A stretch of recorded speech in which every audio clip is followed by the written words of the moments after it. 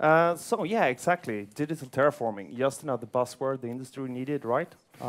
So we're going to try to explain what we mean with this. And we, of course, in this case, is Tele2. And since the 8th of October, also Comhem. So we're basically the same company now, turning us into a full-fledged FMC player. So this is me. Very much, I am and see myself as a pragmatic evangelist, API advocate. I've been going to Nordic APIs for quite many years. And I actually have a lot of thanks to reach out to Nordic APIs. It's helped me and also Tele2 a lot. And of course, engaged digital architect, nerd, entrepreneur, and Star Wars fan. I am the monolith antagonist. I hate monoliths. And I am the protector of separation and concern at Tele2. Exactly, and I'm Son Elvers, and I can just line up right to this. I think this whole event and everything we've heard today is exactly the things that we love at Tele2. We want to create reusability, focus on separation of concern, and that's exactly what we want to talk to you about today as well. So, digital transformation, I heard a lot about that so far today, and people talking about it, and one thing that we all know is that is good. If we just do that, we're going to gain revenue, we're going to be more profitable, and we're going to have a higher market value. So, I mean, all those things are good. I mean, not just mentioning all these things. So one thing for sure is that digital transformation is awesome. So why, if it is that good and giving that much revenue, why are we not running on this one? Nothing happens in 2 years. Well, actually, a couple of people actually moved backwards. That's great, you know, and more people planning for it. So with this in mind, maybe that should be more effort going into this. So why is it so hard in this case? Well, life is still going on, right?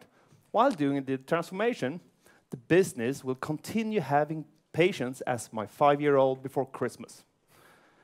And our competitors won't have the courtesy to wait for us while doing this. And same goes for our customers. And hey, now going out and buying another company, that's even more customers. So doing transformation will be something like doing that in mid-flight. And that is tricky. So don't make digital transformation in New Year's Eve. It is just full with broken promises. So what do we need to do? Well, what about us then? Are we safe? Are we protected from this, Tele2? No, not of course.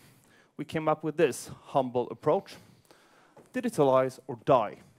Awesome. I mean, there are nothing in stake here, right? So what does that mean? Well, we had this really cool gang of people, external consultants, working on what is this for us. So first thing they came up with is we should become data-driven and excel in analytics capabilities. Yeah, well, anyone could do. Go out and buy Hadoop or something. I don't know. So next order of business is implement digital culture and thinking across the organization. Yeah, okay. That's not done overnight, right? How do you implement culture? Seriously. But it gets better, though. Yeah, well, of course, the final thing that made us all go bananas was, of course, we only now have to secure a state-of-the-art IT environment. For me as an architect and working with this for quite many years, this is quite painful to listen to. Because I know what this is all about, right? Because we're going to have to do shitload of things. And in between all this, in the middle, in the focal point, we will have Omni. Omni is not a beautiful word. It's filled with pain. Everything needs to be one thing. You can, of course, try to build Omni by aligning all your channels in the right way, doing exactly the same thing. And you will get stuck in integration for the coming 20 years or something. Or you could go on one solution, sort of a Lord of the Ring approach, right? One solution to rule them all. Well, that has its perks, but also the cons. So, of course, we went on the last thing. I mean, seriously, at our wallset, our company says, Ingen minns en fegis. So hey, why not? So we went for that. With the knowing of one thing, to achieve this, we need to create something highly flexible that would cope with the things that stands in front of us. Which is essentially what we then did, is that, well, I mean, yes, it's a bit crazy to state these things and to try to do them, but we can actually use it, though. It's a great opportunity, because you do get every chance that you could possibly ask for in order to create something great. And I think we did that, and we took that opportunity, and that's the journey we want to take you through. So we focused on divide and conquer, and it's something about separation of concern, like we've been talking about all day to some degree, because I like how this event turned more into architecture as well, in that sense. So what we want to do is we want to structure things, right? We don't want to have a big mess of things. We want to structure things so that we have our capabilities. We want to package those capabilities in things that we can expose, that people can use. We want to give some instructions on how to use them, and then expose them through our different channels, regardless of what that is. Simple, right? I mean, in essence, it's really that simple. You organize your stuff, make it into nice packages, give some instructions how to use them, and then there you go. So in essence, what this comes down to a bit is that, well, the things on the left here, they are very reusable. But just having these tiny Lego pieces, you don't really know how to put them together or what to make of them, so they're not really relevant. I mean, if I just give you a bunch of Lego pieces, you're just going to look at it and be like, well, great. Like, okay, they're reusable, but now what? So we need to also make it relevant. And the relevant is rather based on what you want to use it for, right? And in essence, a lot of this comes down to taking something complex, something that's a bit chaotic and hard to understand, and breaking it down into less complicated things and even simple things. We want to put them into perspective and separate concern. But not everything we can do, though, in this way. So a lot of things also are just purely chaotic in a way that this isn't even a complex problem. We just don't even know what we're trying to do. And this is a thing that happens all the time, especially in the digital businesses, is that we try to... If you worked at Tele2 or worked with Tele2, you know that we normally spend our time in this picture. Yeah, we create all sorts of interesting things. And maybe they're great, but I don't even know what some of these things are. Like that thing on the left, maybe it's fantastic, but I wouldn't even know how to break this down into anything. So we need to create some more structure. And then if you look about, okay, so what is reusability really about? It's about breaking things down so that they become simple and small. Preferably, they should also not understand how they're being used. So it's up to the one who's using it to determine what makes it relevant. And they should preferably also be very standardized, using open standards or other things, so that they become highly reusable. But if they're that highly reusable, then it's also, I need to do something with it to make it relevant, because just having reusability isn't really good enough. So on the other hand, you need to make it relevant. It needs to suit you in your situation, in your context, with your customers, with your channels. You need to consider everything. And that's very complex. And that's, in essence, this balance we need to find is, how do we get to this part where it's relevant, where we have something that suits us, we can understand it clearly, we have transparency, we have the right developer and user experience in order to make it useful, and we also make it reliable, because otherwise it's still not really relevant.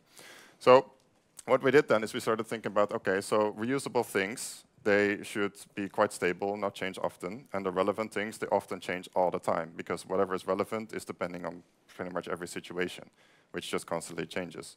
So what we did was we tried to divide this in a way that the things that change often and are harder to predict, we put up in our stack, and the things that are more predictable and change less often, we push down. And that looks roughly like this. We created a layered architecture out of this, in the sense that things that change often is basically everything that's directly facing your customers and your users. They want different things all the time. We need to change things often, and we don't even know really what's going to get the desired outcome. So we need to try things out and throw them away again and reinvent them. But the further down we come, like all the way down to network, I mean, that's a different kind of complicated. But there it's predictable, and there we know what we're going to be doing.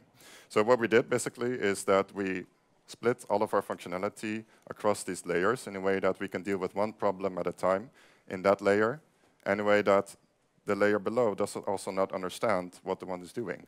For example, our user and brand capabilities, they don't know which channel is using them, in the same way that the services you build your APIs from, they don't really know who's consuming them in that sense either. So this is what our layered architecture looks like. I'm not going to go talk about all of this, but in essence, on the bottom, we have the network, and then all the way on the top, we have what is facing our end customers. And we created this layered architecture. This is the digital part of that, where we have our channels on the top, where we provide things in our web shops, in retail, through customer service. You can do it yourself. You can do it through a partner. Or even we have other partners directly just using our services. And these services, in essence, are what we provide to the outside world. And then we have a lot of different capabilities that they're built from. And these also we can break down into smaller components that become more and more reusable the further down we go.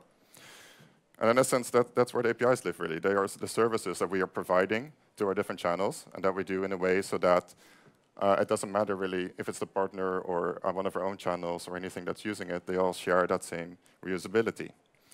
And the other part of what works really well with this layered architecture is that in any layer, you can introduce new core services. You can recombine them with the things you already had, add some other more contextual things, and then expose it through new APIs and integrate it with the rest of your stack. So you can grow things within each layer, but also across layers at the same time. And it's that kind of parallelism that you want, so that you can focus on many different things in parallel in a bounded context. So in essence, we also need to be able to support this in a good way. So we have a large focus, of course, on having our overall DevOps in place, our site reliable engineering, in the sense that we have everything in place so that these people on the right side can focus on building their capabilities and not having to worry about all these other things. And the technology we use in that sense is quite large. We use many different technologies, but these are things that we pick based on what fits best in each of these layers. So in the top, we use lots of different types of front-end technologies, but also caching and other types of frameworks. And we have chosen to focus a lot on Azure, but in essence, from an architecture perspective, this could just be AWS or anything else. Architecturally, these things are completely separated, but they do work together. And this is really the sort of mindset we've had, is that the systems and technology are not the focus point. It's rather how they act and how they relate to each other that matters. Cool. Yeah, exactly. So systems, for us, not that super important.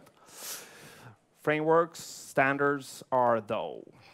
Yes. So back to the thing, digitalize or die, right? Okay, that was 3 years ago. So I assume we are equally good as many of the previous slides. And yeah, in a way, we actually were. It took us quite some time. And we not just until recently start moving in a really good implementation direction, starting off last year, actually, only. So we managed to plan our work quite well, seriously. But we didn't really start off very well on working the plan. And why was that? Well, in our opinion, we had a good sort of framework on this. We had a guide on how to build things in a reusable way where everything fits. And driven with microservices and all that stuff, why didn't this magic come across? Well, apparently, there are people doing this. Architecture isn't really any valuable if people are not building accordingly. So what we had to do then was start over and say, okay, good, we have architecture, check. We have technologies, check. So now, and we do have people as well, check. But we actually need to start organizing. So we actually start reorganizing ourselves into actually organizing according to our architectural patterns. So we start off with a bunch of cross-functional teams. On top, we had our user experience teams. So we divided them into the user experience. Again, not system-wise. They are working from the user journeys. The join, use, get help, and orientation. For them to actually make some magic, we need to create their accessibilities on the services to use. Simple and reusable. And down below, we need to start creating capabilities. Again, simple, reusable, with low context. So we have commerce, self-care, and identity, and a bunch of other. And to help out, we had our ER squad and SRE. SRE stands for Service Reliability Engineering. That is our sort of Google approach to DevOps. And Emergency Rescue is out to help. They are not the bug squad, though. But at our company, we actually have 3 brands, right? And You all know them, quite famous. So we have Tele2 Residential, Convic, and Tele2 Business. So we had to actually create 3 different tribes with their own journeys. And to do so, we actually need to get our integration teams same, to actually be better suited for actually each and every channel. So this is what it started to look like. We got now 4 tribes dealing with millions of users. Still, didn't fully solve the problems. Okay, that was my cue, right? Okay, sorry guys, tough crowd. Okay, be nice. So, again, you remember the context here, same as we do with architecture, we try to do with people. So, on top we have complicated problems, or complex problems, right? The user journey is quite complex. And we try to break that down into several different complicated challenges into our services that make this user journey come true. And build those services upon our microservices, which are actually, whatever the speaker said, quite simple. Because that's the point of having a microservice. The clue is in the title. It should be small. Don't make SOA. We tried that. It didn't work. So we have not that big of reusability up there, but we have high relevance. Further down you go, high reusability. And this is what happened. So did it work? Well, this was the idea on how it should work, and actually now sort of is. So UX comes with, user experience comes with their needs, and more or less 30% of their existing services can actually cover for that. 70 might be creating new or modify existing ones. Further down you go, where the service places its needs, you have a much higher reusability. So now I go borderline 50-50. Depending on the cases and how much sort of diversity we are going for, but in more or less. This, though, was a very dangerous thing that we tried out, where the user experience people start placing requirements on the microservice team that now start building microservices with contextful purposes. And they sort of sent those up to the integration team and said, hey guys, could you slap an API on this? Yeah, that's really rendered them into creating services. We turned them into proxies. And seriously, no one wants to be a proxy. It's not fulfilling. So we had to deal with this with our products. So setting this in our product structure, we went from project versus product setup. So what is that? Well, basically, projects, they have a start and a finish date. And that's the thing. Products have persistency. Project has a phase 2 often planned because it needs to fix what phase 1 didn't fix. Products has persistency.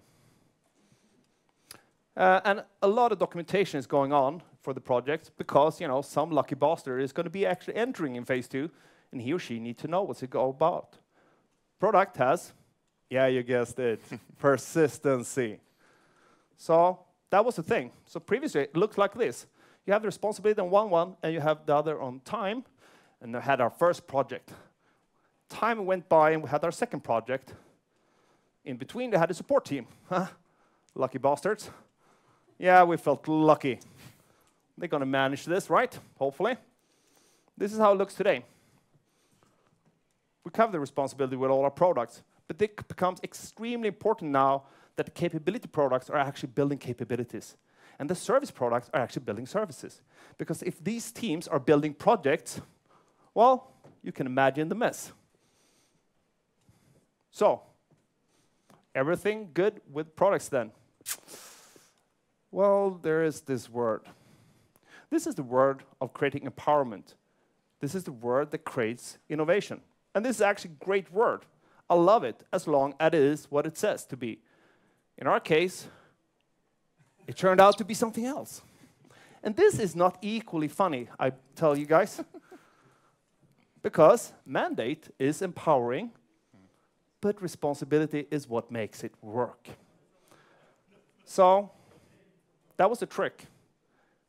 We are not fully past it, but we are just sort of in the end of it.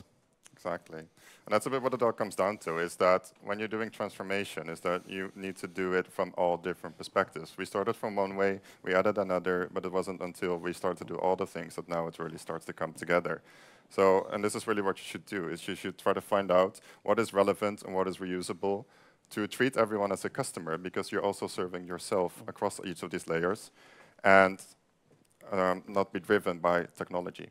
So in essence, this is what you're doing. You're creating your own world, and you want to create an environment in which you want to live in.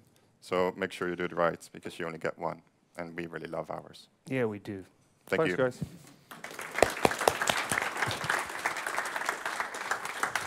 Thank you very much.